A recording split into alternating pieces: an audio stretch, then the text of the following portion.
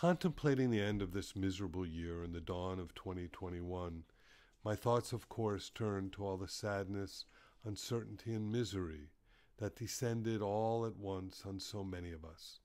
The Books and Books family, like all of you, experienced illness, financial insecurity, and the fear of what was to come. With a bit of perspective, though, as we cross into the new year, it's so very clear, too, that what we've also witnessed this year is a profound demonstration of resilience. Resilience in the face of so much. All of us have had to be strong, flexible, and willing to sacrifice and change. We've had to be introspective, coming to terms with what is most important to each of us. For me, and for all the booksellers I work with, your overwhelming support allowed light to pierce a very dark time. Your encouragement, your purchases, your donations, your friendship have been sustaining and informs all that we continue to do. We understand now more than ever the remarkable community that has grown around Books and Books for what is now almost 40 years. You kept us going when we had to close down. You bought books from our online store. You brought T-shirts from us. You donated to us. You attended our events when they moved into the virtual world.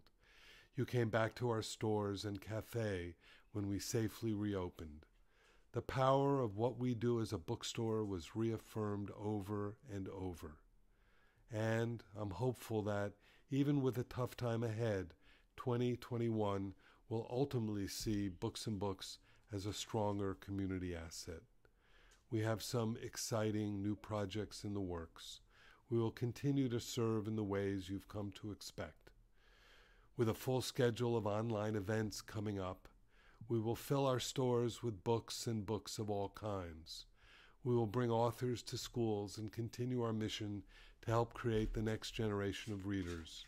And we will be there for you as you've been here for us. We've thanked you so many times this year in our emails and in our hearts. But what I've come to learn is that thanking those who mean so much can never be too much. I thank my colleagues at Books and Books for being on the front line. I thank our writing community and our publishing community for bringing us so many thoughtful and artful books. And I once again thank all of you and hope that this new year brings more joy than sadness, and that we continue to face the struggles ahead with the renewed sense of community that we rediscovered this year. And of course, I look forward to seeing you all very, very soon.